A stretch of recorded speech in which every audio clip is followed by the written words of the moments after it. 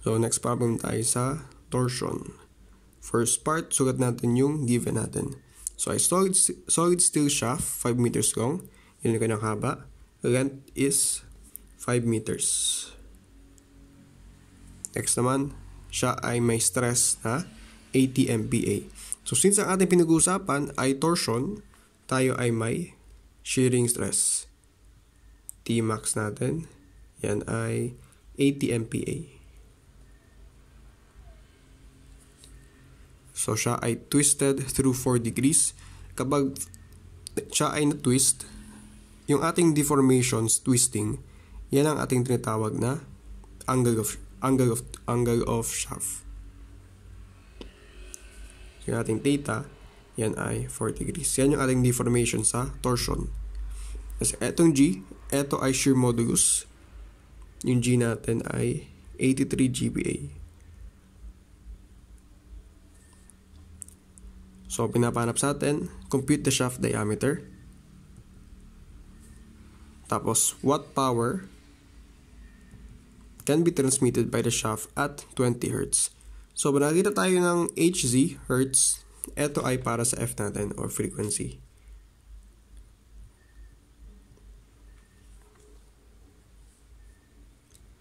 So, before tayo mag-proceed sa ating solution, ayusin muna natin yung ating mga given.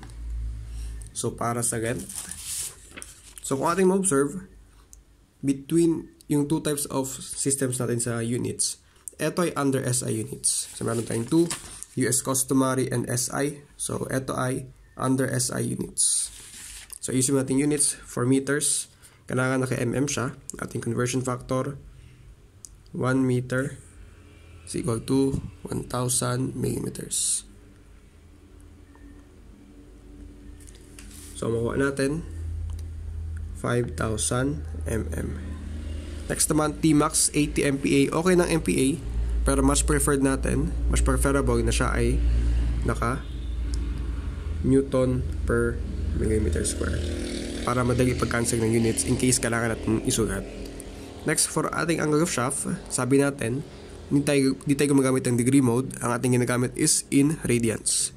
So, para ma-convert natin, yan ay pi over 180 degrees. So, ating answer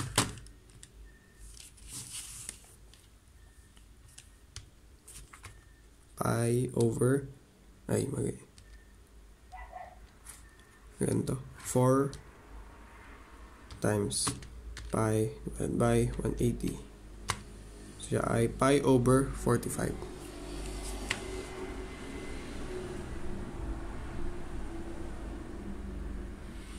Then, eto 83 GPa. So, conversion natin, pagdating sa mga modulus natin, shear modulus, modulus of elasticity, sa SI unit, dapat naka-MPa siya. Hindi siya GPa. MPa dapat. Conversion natin, 1 GPa is equal sa 1,000 MPa. So, meron tayong 83,000 MPa or 83,000 Newton per millimeter square.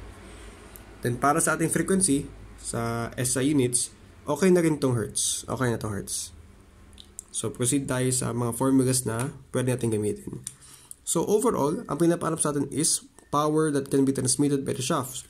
So, ang formula for power, the formula ng power, 2 pi times torque and frequency. So, umikita natin, yung P, yan yung ating hinahanap.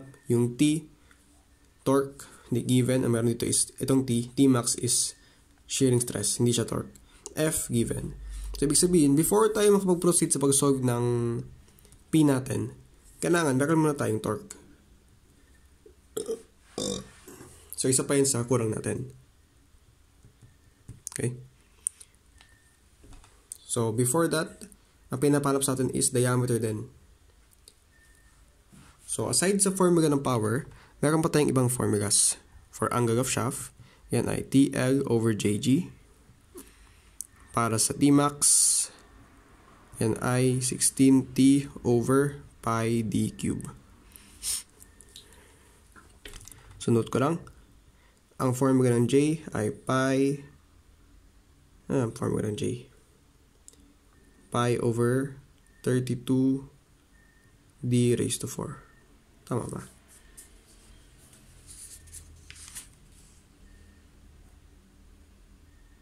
Yes, tas. Yan yung ating formula. So, as ang point natin, etong J dito, pwedeng i-replace by pi over 32 d raised to 4. Yan naman ang equivalent niya. So, ibig sabihin, para sa ating parehong formula na to, pareho tayo may diameter. Okay? So assess natin kung alin yung ating magagamit para makuha yung diameter. So, para sa diameter, ay para sa unang equation natin, angle, given, T, hindi given, L, given, J, dyan yung diameter, hindi given, G, given. So, meron tayong two missing variables, T and yung D sa J. For Tmax given, yung T hindi, diameter hindi. So, all in all, for dito sa ating two equations na to, pareho missing yung ating variable, including dito. Pareho sila may two missing variable. So, all in all, ang ating number of unknowns ay 3. Missing ating diameter, power, and torque. So ngayon, maganda tong opportunity para ma-review natin yung concept sa statics. Sa concept sa statics, meron tayong principle na yung ating number of equations na pwedeng gamitin ay equivalent sa number of unknowns natin. Number of equations dapat equal sa number of unknowns. So, kung matanda natin, yan yung summation of x, summation of y, and summation of moment. So, dapat, sa isang figure natin, sa isang free body diagram, kailangan, meron lamang tayong 3 unknowns. And sa ating 3 unknowns, yun yung maximum natin. Maximum number of unknowns natin is 3. So, ibig sabihin, ang equations natin, ang maximum natin is 3 din.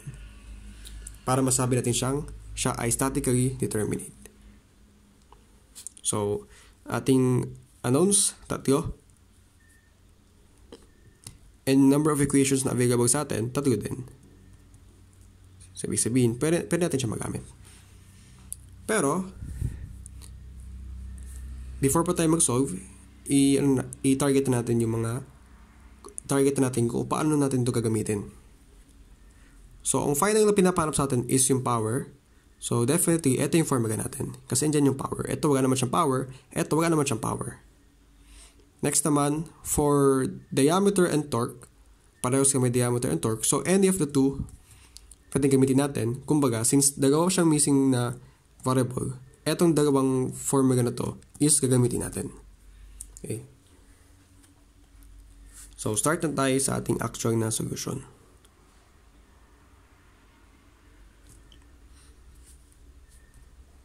So first, sukat natin yung formulas natin.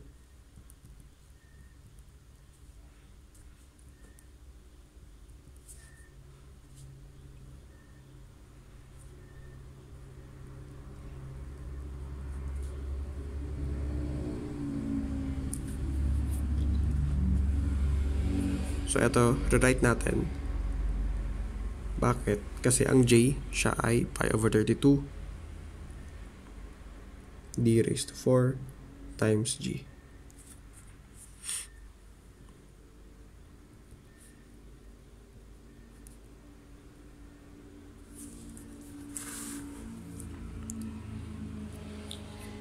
So, pili muna tayo. Anong gusto natin i-solve? Diameter or torque?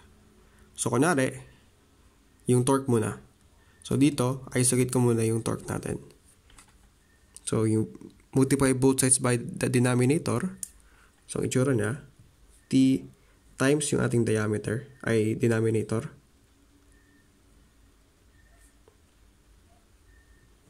Is equal to TL.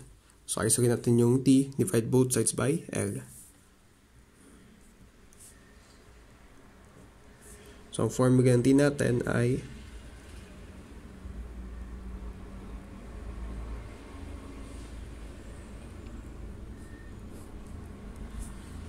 Yan. So, substitute natin. Ang ating angle, yan ay pi over 45 times pi over 32. Yung d natin, wala pa yung value. Yung g natin, yan ay 83,000 divided by yung ating length, which is 5,000. So, simplify natin. Pause ko lang muna. So, nakuha natin is eto. 0.1138.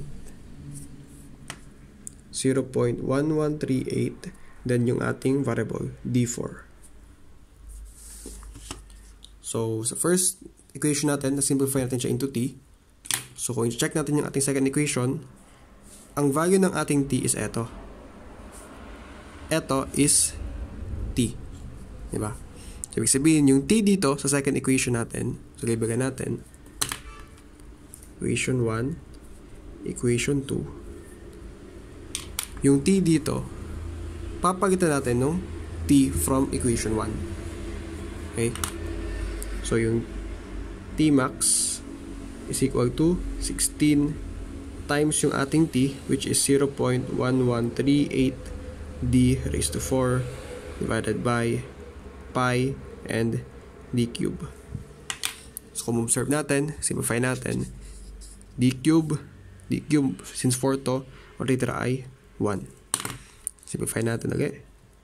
T max is equal to 16 times 0.1138 d divided by pi. So, oras na para mag-substitute tayo. Ito yung naging goal natin from two missing variables. Dito, wala tayong t and d. Dito, wala tayong t and d. Ngayon, ang ating missing variable is isa na lang. So, replace natin yung T max by 80 kasi given siya. 80 is equal to 16 times 0.1138 d divided by pi. So, isolate natin yung d. Multiply both sides by pi. 80 pi. Then, divide both sides by 16 times 0.1138. Natira sa atin ay d. So, solve din natin. Pause ko lang madali. So, ating nakuha ay 138. So, ibig sabihin ng ating diameter pala ay 138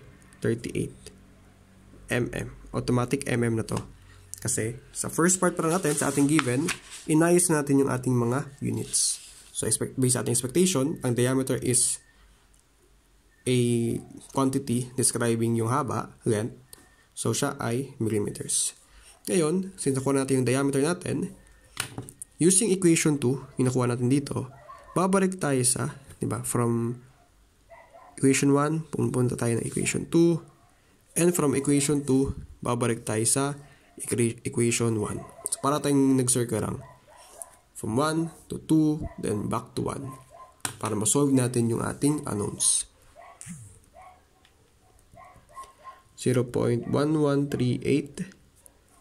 Tapos yung ating diameter ay 138 raised to 4. So, ang ating torque, pause ko lang.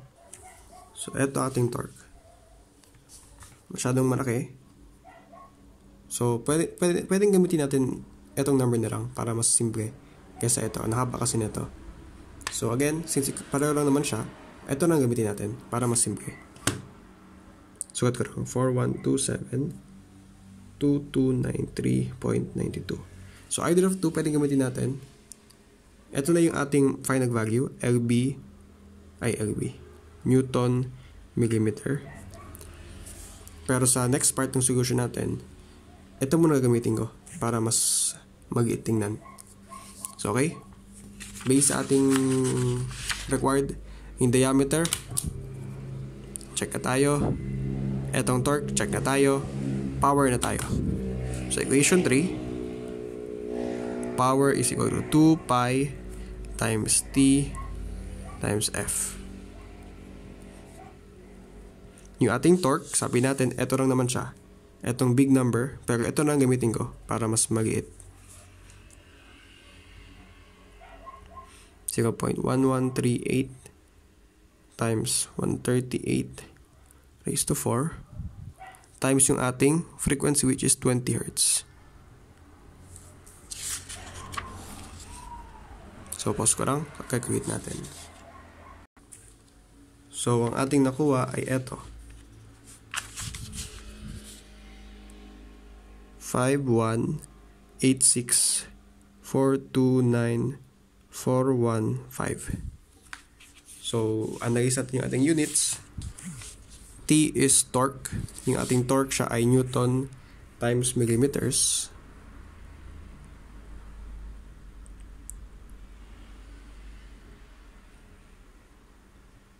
Tapos times 20 Hz siya, diba? Hz. So, meron tayong times Hz. So, pwedeng ito na yung ating final answer. Depende na lang sa problem. So, okay naman na ganito. Pero if gusto natin siya pag-iitin, again, okay naman actually ito. Okay naman tong final answer natin. Malaki lang, pero acceptable naman siya. So, pwede pa tayo gumamit ng extra step para mas mapag-it natin yung number natin. So, again, okay na tayo dito. Gagamitan tayo ng extra step para mas maging maayos sa mata natin.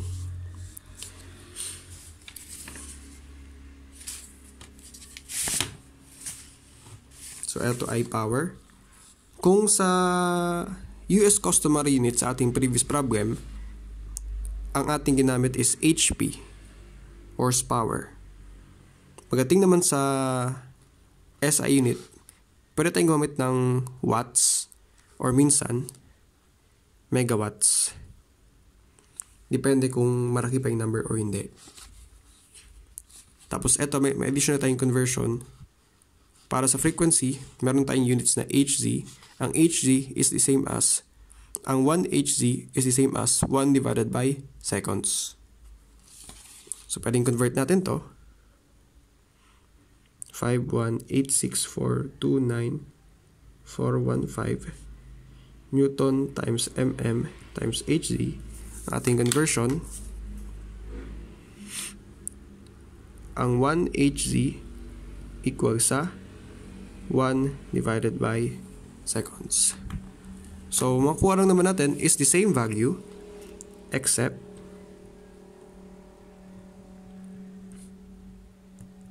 yung ating unit ay divided by seconds. So, kung makikita natin, medyo kapareho siya nito. Diba? So, para sa SI unit, kanting itsura natin, nmm over seconds, parang force times length divided by time. Sa US customary, ganun din. LB is for force, inches is para sa length, and time, minutes dito seconds. Pero kung ating ma-observe, napakalaki pa ng ating number. So, pwede pa siya actually mapag-it. So, meron tayong additional na conversion. Again, extra steps na lang naman to. Ang isang watt daw, siya ay equivalent sa 1,000 Newton times millimeter over seconds. So, eto, pwede pa itong ma-convert. So, additional conversion. Ang isang ganito, ay ang 1,000, ang 1 watt is equivalent sa 1,000 Newton times millimeter over seconds. So, kung kanina, nakancel yung hertz, dito, eto and eto, cancel yan. So, mangyayari, divide by 1,000, 1, 2, 3, 5, 1, 8, 6, 4, 9, 8, 5, 1, 8, 6, 4, 2, 9, 4, 2, 9, 0.415 watts. So, yan ay 5,186,429.415 watts. Ngayon, meron pa tayong additional na isa. Ang 1 million watts is the same as 1 megawatts. Conversion tayo. 1 million watts is the same as 1 megawatt. So, cancel natin yung watts. So, dividing this by a million, 1, 2, 3, 4, 5, 6. Ito sa atin is 5.186429415 megawatts or simply 5.19 watts. So, ito na yung ating final answer. Yan yung ating power. So, medyo napaba yung ating video, pero recap lang tayo. Initially sa ating problem, meron tayong 2 unknowns. Etong diameter and power.